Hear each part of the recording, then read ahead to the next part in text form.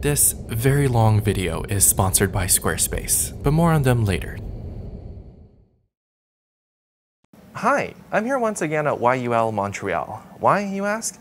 Well, it's because Montreal is currently the only Canadian city that Qatar flies to, and that A350 of theirs is what we're flying on today. On this trip, I was traveling from Toronto all the way to Riyadh to visit my parents. This longest leg had me departing out of Montreal after a few hours layover. Heading east over the Atlantic, we'll cross over mainland Europe, through Anatolia, Mesopotamia, and into Doha. Altogether taking 11.5 hours across some 6,460 miles. Montreal is perhaps not my favorite city in Canada, not because I think people there drink too much and are a bad influence, but rather because my ex lives there, who drank too much and was a bad influence. Regardless, if you find yourself having drank too much, the city's metro system serves all the major neighborhoods, even past midnight. However, if it's the airport you need to get to, that's a different story. You're much better off using Uber or Lyft. Alright, just got off of my flight from Toronto, and while the Qatar flight is right over there, I do have to go get my luggage and check it back in.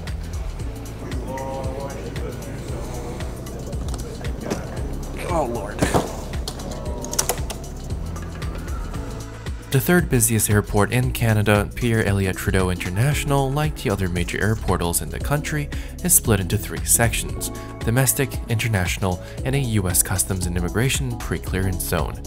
Efficiently laid out all within one building, it's dead easy to transfer between the 3. That is, unless you're me, who booked separate itineraries and hence had to check back in.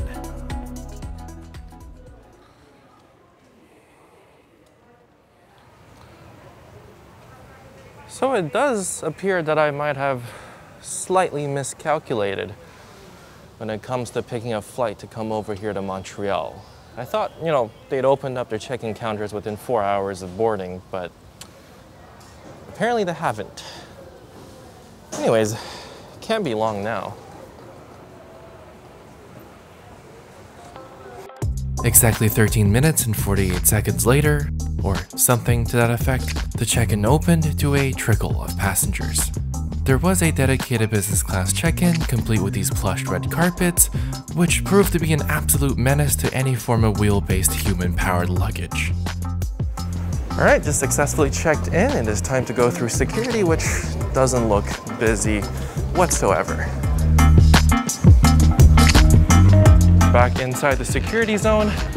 Sadly, Camden Foods is apparently closed forever for the foreseeable future, but whatever this is open. We're in the domestic area, and all you have to do to go into the international zone is to scan your boarding passes through those gates, and you'll find yourself in there. You can, of course, come back out to use the ATM or eat at the restaurant or whatever it is that you do at airports. Just remember to bring your boarding pass with you. That's your ticket back inside. A few years ago, this barrier didn't exist, and little known secret, for some domestic Air Canada flights, you could actually go into the international Maple Leaf Lounge. Man, do I miss those days.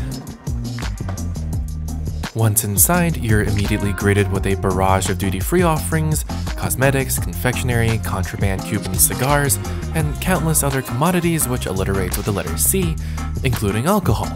It works if you're dyslexic, don't think too hard about it. It's all well and good that Montreal is the only city that Qatar flies to in Canada, but it also just so happens to be the only major Canadian airport where every single lounge is currently closed. Qatar did compensate for this by providing each Qsuite passenger with a $30 Canadian voucher that can be used at a selection of the food and beverage purveyors on the concourse. My personal recommendation is U-Bar. They have some pretty decent food and drinks, all at a reasonable price. But back to lounges for a minute, Qatar normally uses the National Bank Lounge here in Montreal, which reopened when I recently took this flight again in September. I didn't go in though, for I didn't have enough time, and like I said, during this flight that I filmed, they were still closed. Another lounge that recently reopened as of the posting of this video is the International Maple Leaf Lounge. If you're on a Star Alliance flight and can gain entry, this is a pretty nice place to kill some time, but once again when I was there, it wasn't open. So So instead, I spent my short layover in Montreal on the concourse, which itself was very clean and quite comfortable. The Wi-Fi was fast, and whoever chooses the music that plays in the airport terminal really deserves some recognition. Oh, and I didn't end up using my voucher, opting instead to save some room for the food on the flight.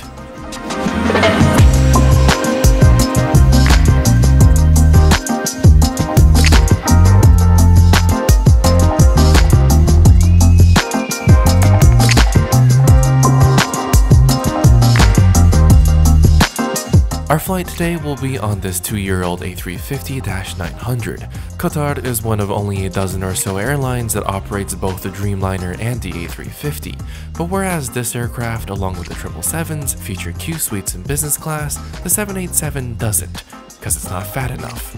Those have a different product in business, one which we'll check out some other time. Before boarding, let's get in a word from our sponsor for this video, Squarespace. Squarespace is your one-stop shop for everything websites. Whether you're a vain narcissist such as myself who thinks that someone would actually read an FAQ section comprised of questions no one asked, or just a bottom feeder YouTuber trying to make a buck by selling used tissues, Squarespace has you covered. Its feature-rich website builder and easy-to-integrate library of third-party services makes website building so easy and fast. I did both just for this video and just to prove my point. Better yet, it's completely free to try your hand at building your own website. You only pay when you want to go live. To do just that, follow my link in the description for an extended trial, and when you're ready to publish, use the coupon code on the screen for 10% off your first purchase for web hosting or a domain.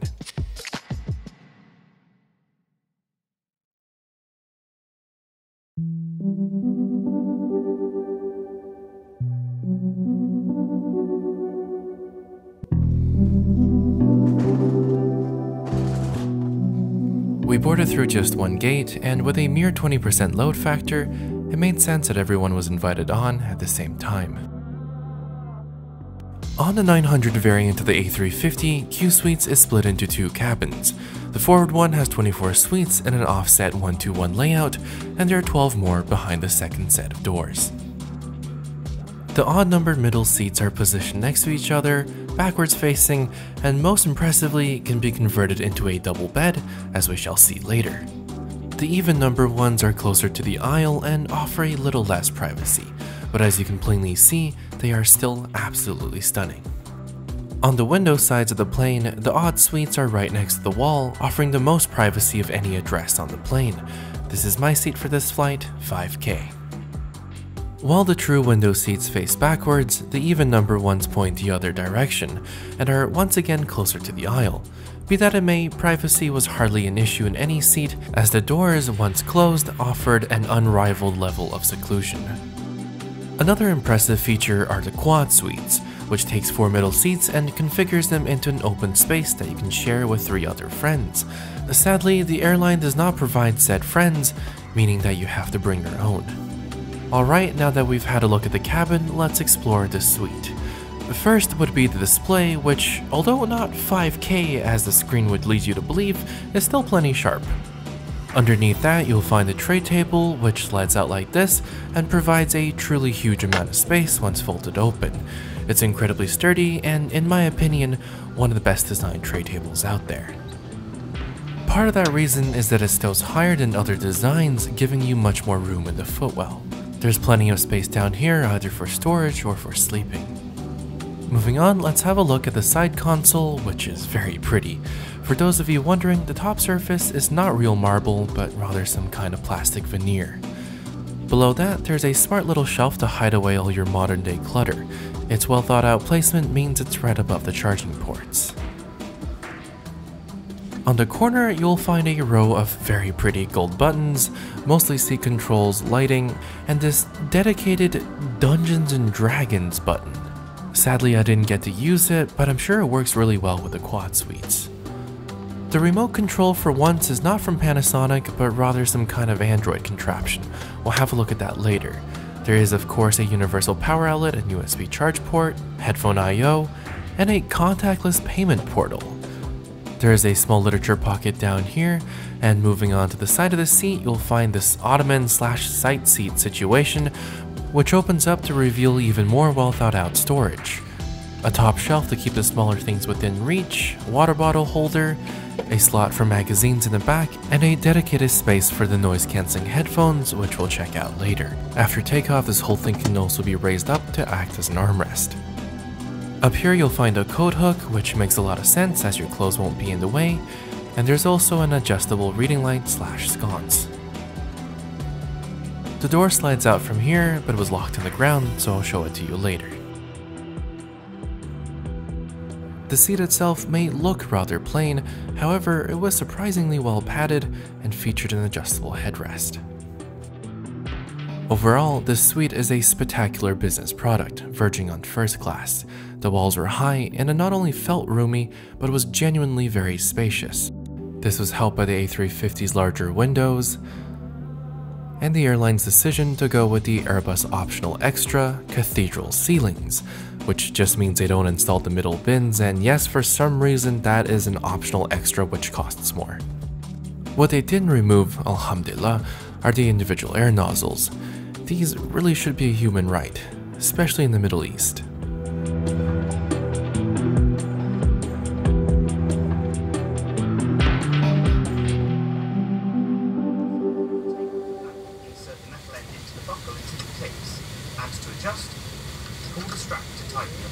Thank you, Rob. So, what's next? Emergency exits gate. Come on, lads. Cowicker, this is your captain. Please arm doors and crossing.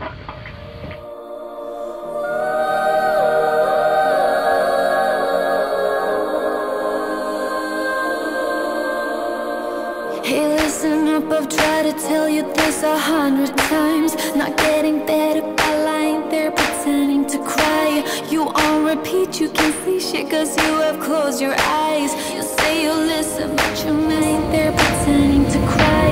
You on repeat,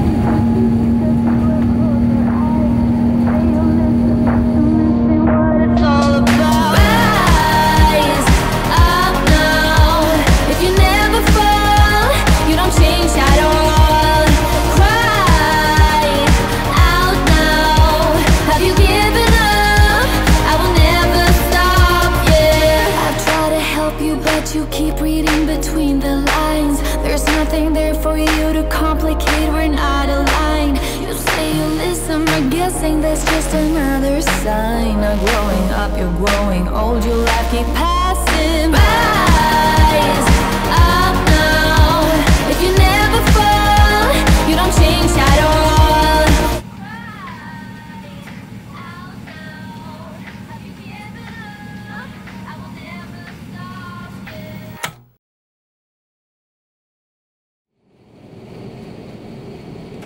I am a millennial after all, so first things first, let's check out the Wi-Fi. Qatar offers one of the most reasonable packages out there, starting with 60 minutes of free connection, and then just $10 after that for the entire flight. The speeds were excellent, but the service did drop out a couple times throughout the flight, especially over bodies of water. It wasn't a big deal though, for the airline provided some scintillating reading material in the form of these beautifully printed menus. A hallmark of the airline's meal service is that there are no set dining times nor order. You can simply order whatever you want, whenever you want it, something not very many airlines do in business.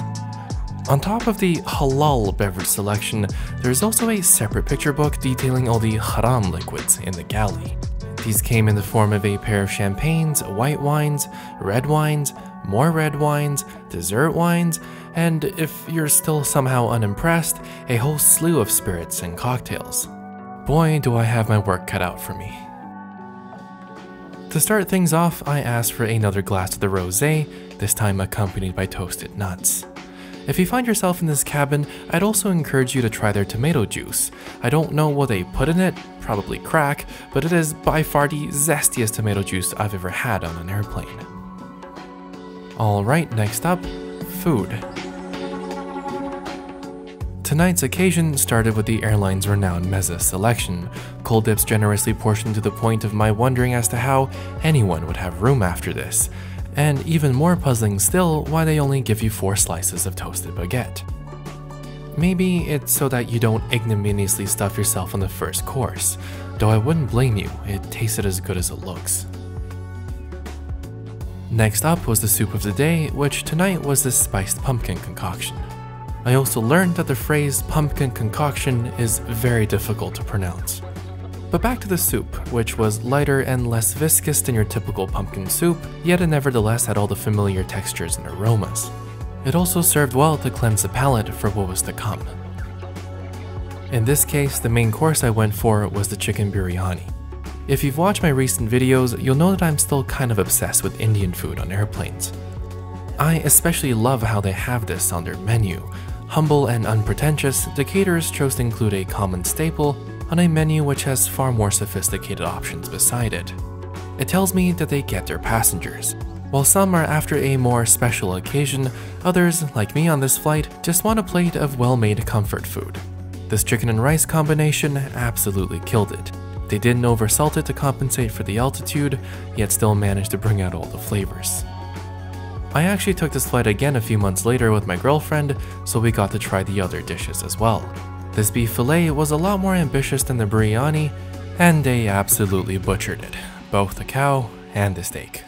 It was undeniably overcooked, chewy, and on the bland side. It wasn't a complete disaster though. On this second flight, the girlfriend went with the ravioli, which was perfectly cooked al dente and balanced in flavor by the savory sauce and the kick from the cheese. We both agreed that this was a far better option than the beef. Those of you who are keen-eyed might have noticed that the latter flight's meal service came with these candles. These were in fact reintroduced after my first flight. I know what you're thinking. No, they're not real candles, just electric lamps. And yes, they did copy Turkish Airlines, but really, who's complaining? Well, I mean, Turkish Airlines probably. What they didn't copy from TK are these equally cool salt and pepper mills. These, in fact, were instead stolen straight off of Lufthansa's first class. Maybe that will make you feel better about taking these home yourselves. Thievery aside, the meal ended with dessert in the form of this little tart thing. It was actually really good, although I was sort of confused by what I was eating. A lot of flavors going on here, and admittedly at this point I've had a lot to drink. But I was not about to let that stop me from ordering a glass of Graham's port, especially when they served a 20-year-old tawny.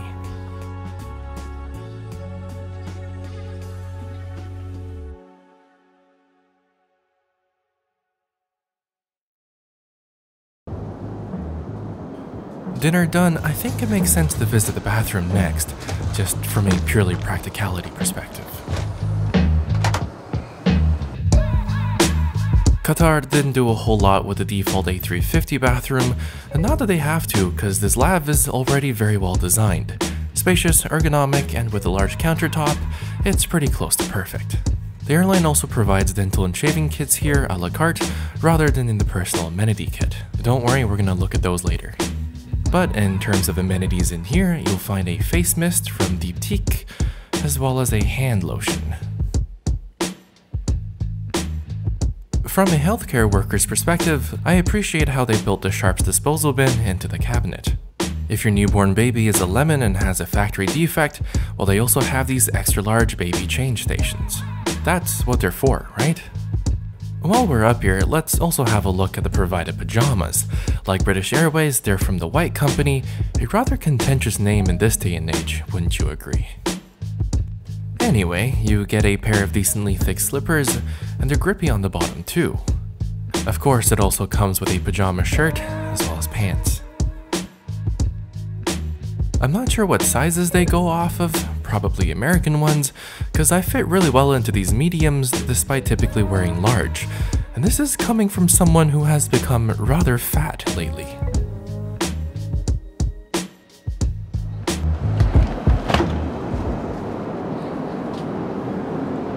As we were passing over the maritime provinces, we did go through quite a bit of turbulence, meaning the cabin crew weren't able to set up the beds just yet. Hence, I thought we'd use this time to check out the Inflight Entertainment.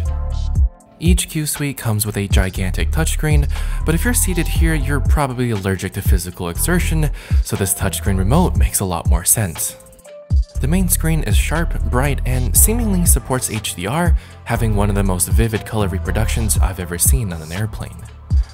As an airline striving to be the very best, kinda like Ash Ketchum, Qatar surely did not disappoint in their in-flight entertainment department. Although, funnily enough, the original Pokemon series wasn't part of the library.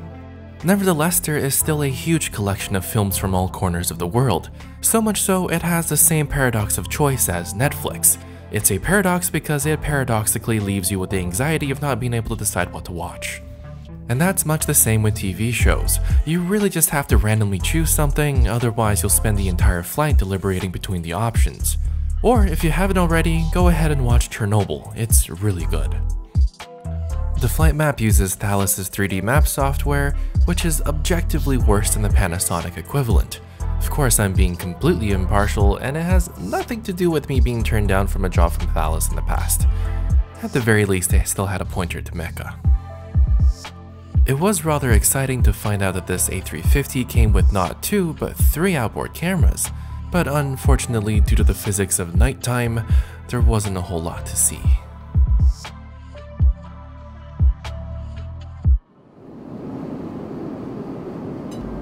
A little while later, the turbulence finally subsided, which meant it was time for bed.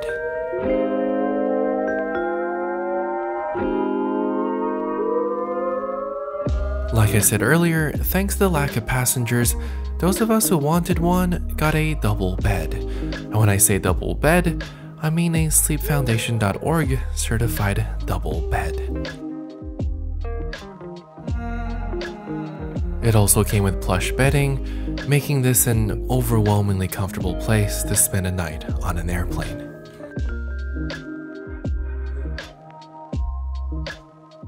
Once you get over the shock of just how much space you have on a freaking airplane, you also come to realize that it's also incredibly private, thanks again to those high walls.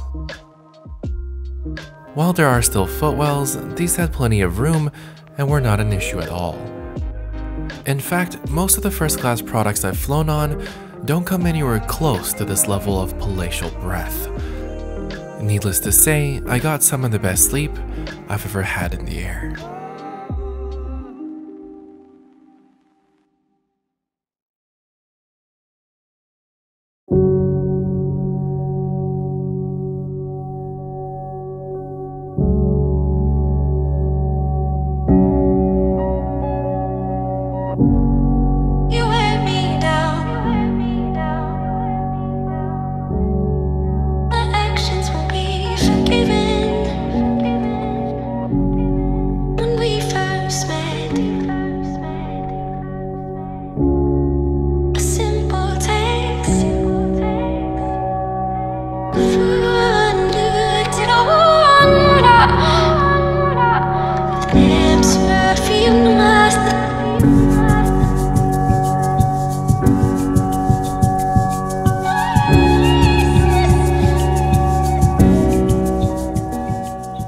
After an unsurprisingly excellent night's rest, I woke up to what I think is the ultimate luxury of the modern age, a mug of hot coffee and a view out of an airplane window.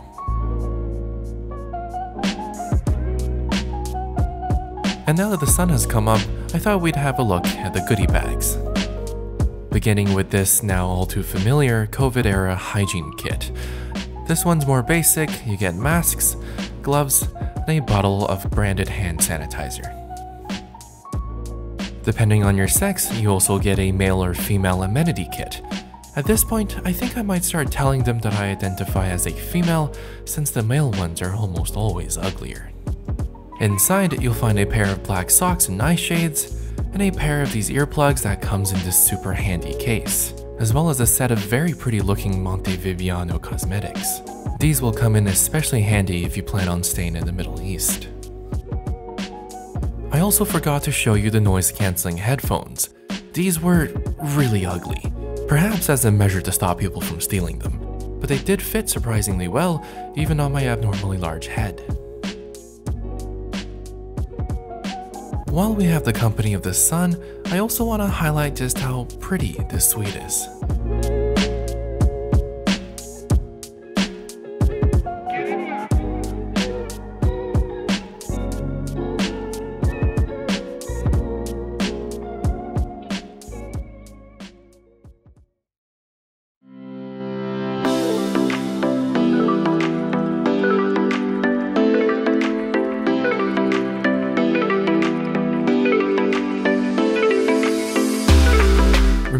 I said you could have any meal at any time?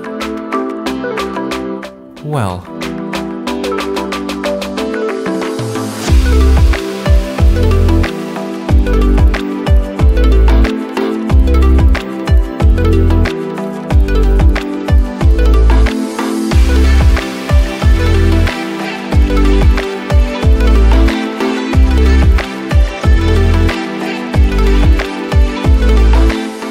so this was my breakfast over the Alps. With a view like that, I honestly would have been happy with anything, but this omelet, oh my god, this frickin' omelet. I honestly couldn't believe that this was pre-cooked and reheated. It was so moist, and it had the most perfect springy outer skin with all the gooey insides. Moreover, this entire meal was cooked to perfection. Warm buttery croissant, fresh fruit, and yogurt. It was so impressive, I ordered the same thing again the next time I flew this route. Screw the other choices, there's no way they're better than this.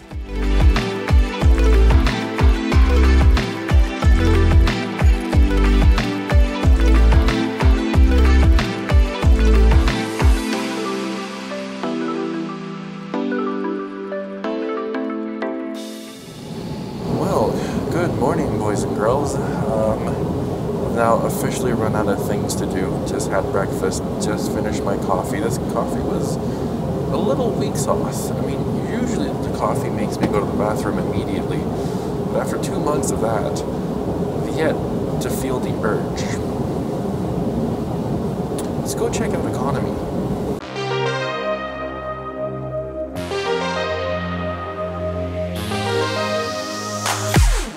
I've decided that we're gonna go with the clubby music to fit in with the clubby lights as we check out this clubby economy seat. Immediately, I'm impressed with the resolution on the screen and vivid color gamut. There's a handy shelf down here for your phone or other pocket-sized items. It's again very well thought out with its proximity to the charging ports. The tray table is a compact design that folds out like this. It sacrifices absolutely nothing in terms of sturdiness, yet takes up only half the space. Space which can be left over for a leaner literature pocket, all contributing to a lot more leg and knee room, allowing you to really stretch out down here. Despite my lack of hand-eye coordination, each seat does come with a coat hook, as well as adjustable headrests. There's a generous amount of recline, and as an added bonus, if you find yourself a free row, the armrests do go all the way back so you can lie down.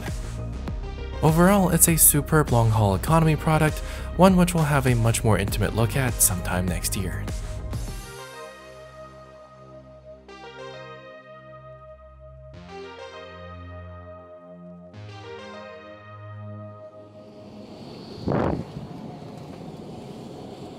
So the coach seats were very impressive, but come on, this suite, it was unreal.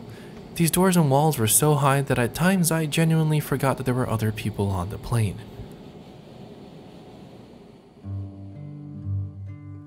As we headed over the Black Sea, the internet was still out of service, and despite having a lifetime's worth of movies and TV shows in my seat, I decided to go back to napping.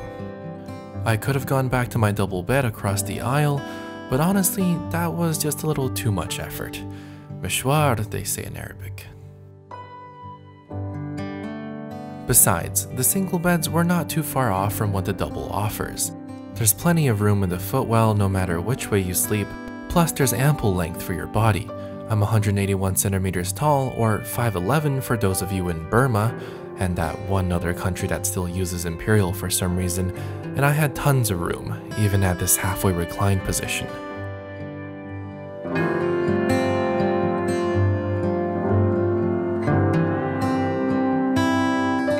When I woke up, the cabin crew welcomed me back to the world with a mug of ginger tea and a packet of biscuits. By the way, Qatar's flight attendants were phenomenal. Seemingly always on their feet, they were exceptionally proactive with everything you could possibly want. I felt like the lady looking after me thought of me as her small child, constantly asking if I was hungry, thirsty, or had the slightest ounce of discomfort. I think that if she could, she would have gone to the bathroom for me.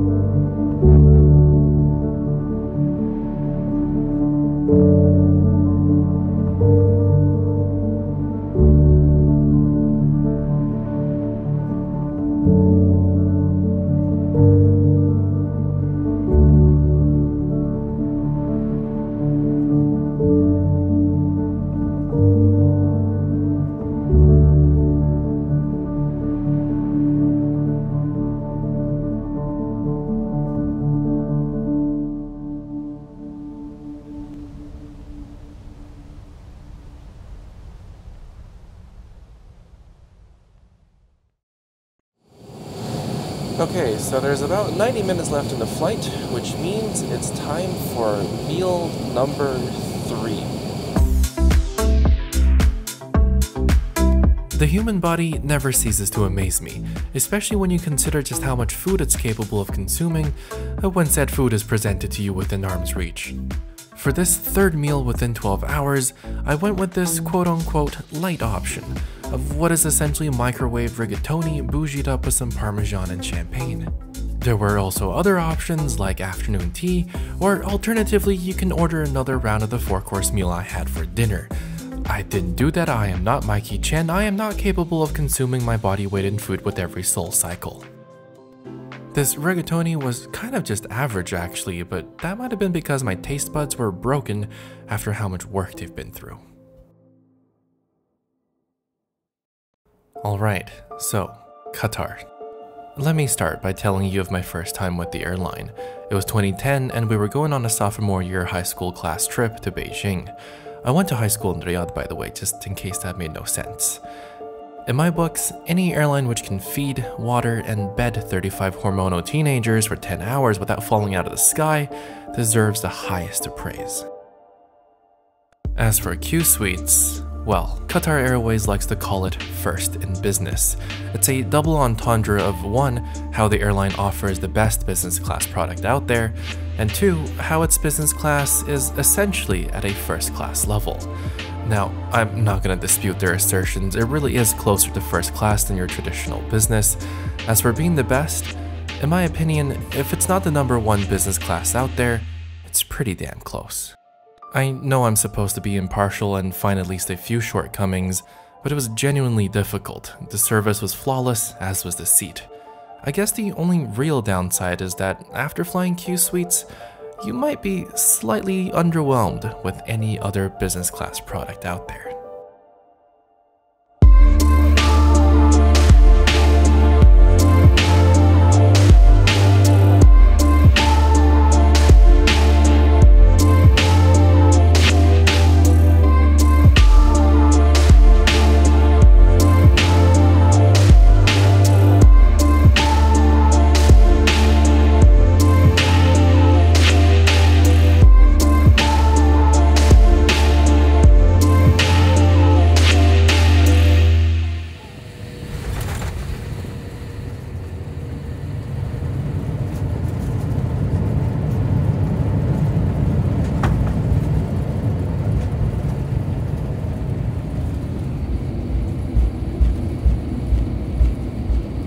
Ladies and gentlemen, welcome to Doha, the state of Qatar, your gateway to world. The local time is 3:56 in the afternoon.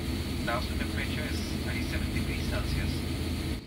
Alright, that's it for this video. I know a lot of you guys are looking forward to it, so I hope you enjoyed it. We'll continue the Qatar experience next time in the airport hotel, lounge, and on another short Qsuites hop over to Riyadh. Until then, keep staying alive and safe travels.